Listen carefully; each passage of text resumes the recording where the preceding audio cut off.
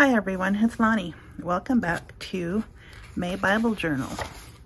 Today we are on day 28 and the prompt is the word Mark. I expected to have to go to Revelation 13 to use the word Mark there, the one that talks about not being able to buy or sell unless you had the mark. But I was happy to find it used in other places as well, even though not many translations use the word mark. Some use the word seal. I liked two different verses. Two verses, two different Bibles.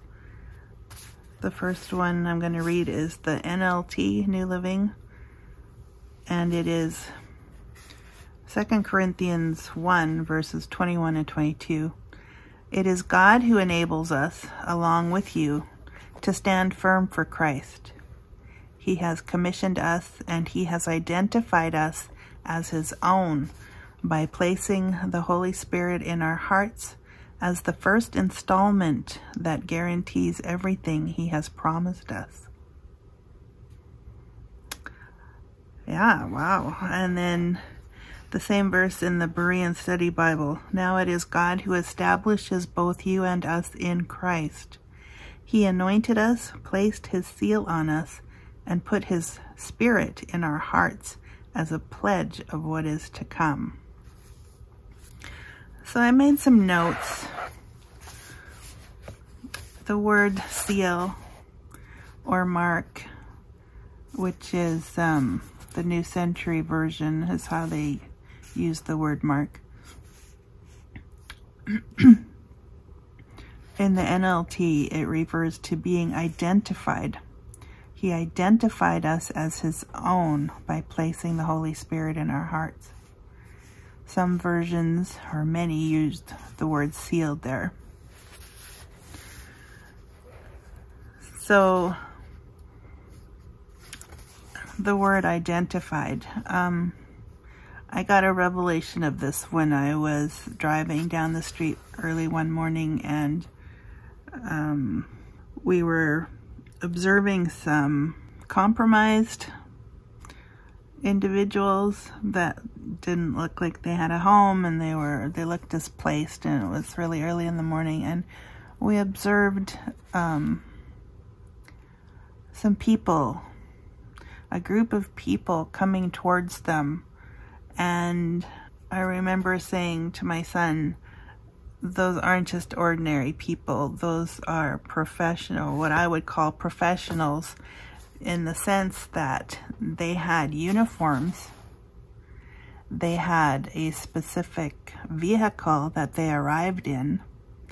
So to me, those were identifiers. You can tell who someone is or what their job is by how they dress, and for instance, a badge or a uniform, you know, like paramedics have one kind of uniform, firemen have another kind. So those are identifiers. And that's what a mark is. A mark is an identifier. In the natural, data can and is used by banks to identify. Aside from that, a uniform, badge, even teeth, tattoos, social security numbers, healthcare numbers, fingerprints, voices, facial recognition, account numbers, and medical records can all be used as identifiers. And so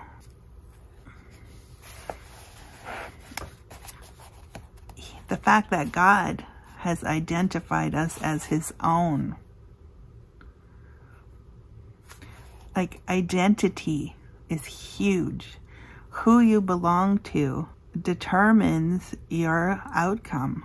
There's many times when you're reading the New Testament and you come across the phrase, in Christ. That is an identifier.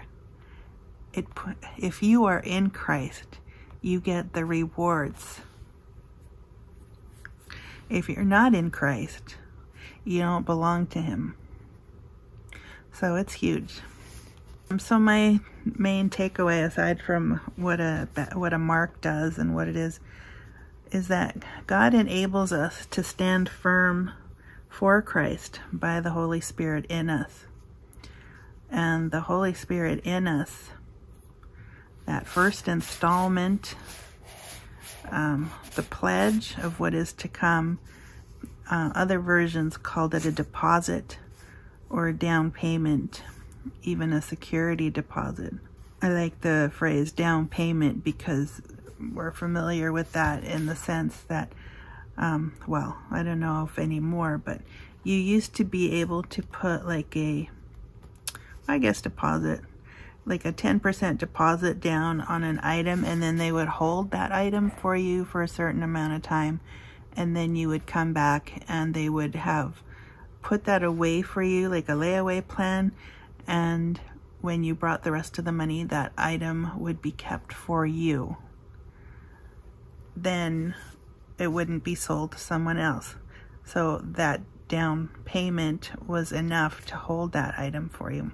So what I did here was just draw some, what I would call identifiers. So the police might have a badge. I outlined that in silver.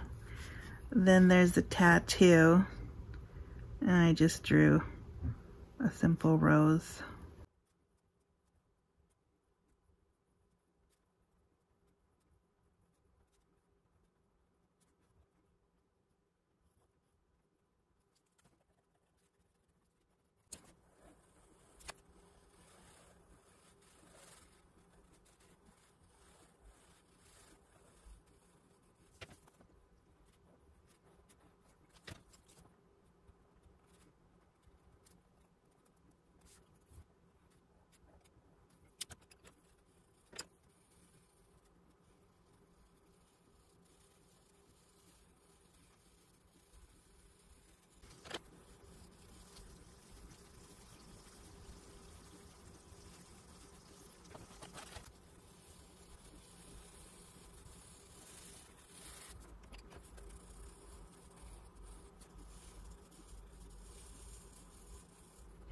So for my identifiers, I have the police badge, a picture of a rose for a tattoo, and then for the seal, I have this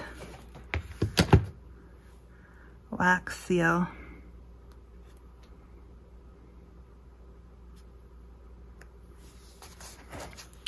It's a butterfly.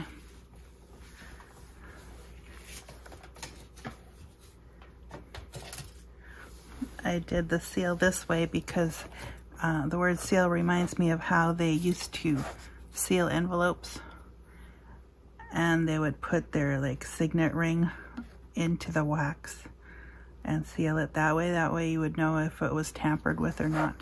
It was supposed to be like the original security feature. So anyways, that's what I have for today, and we'll see what tomorrow brings. Have a great day, guys. Be blessed in Jesus' name. Bye for now.